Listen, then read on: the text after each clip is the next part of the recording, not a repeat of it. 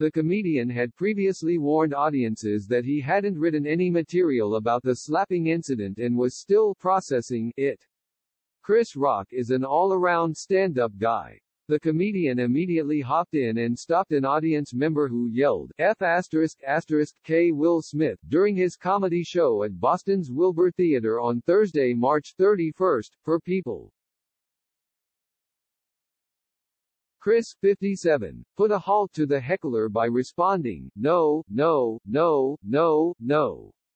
The appearance was the tambourine comedian's second show since the slapping incident with Will, 53, at the Academy Awards on Sunday.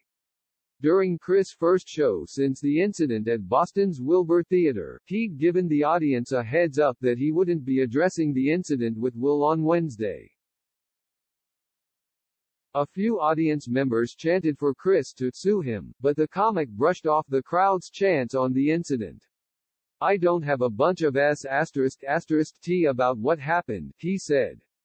I had like a whole show I wrote before this weekend. I'm still kinda processing what happened. So at some point, I'll talk about that **T. So I'm gonna tell some jokes. It's nice to be out.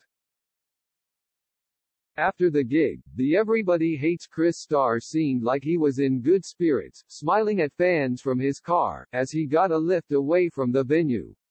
Since the award show on Sunday, Will has also offered an apology to Chris, and the Academy announced that it would be launching a formal review into the incident. I would like to publicly apologize to you, Chris, he said.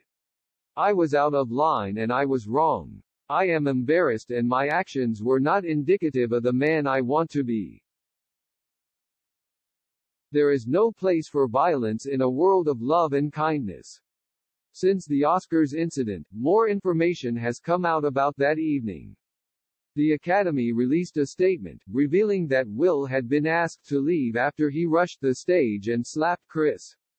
The Fresh Prince of Bel-Air star also reportedly apologized further to the Academy during a meeting, where the organization gave him a chance to speak about the evening.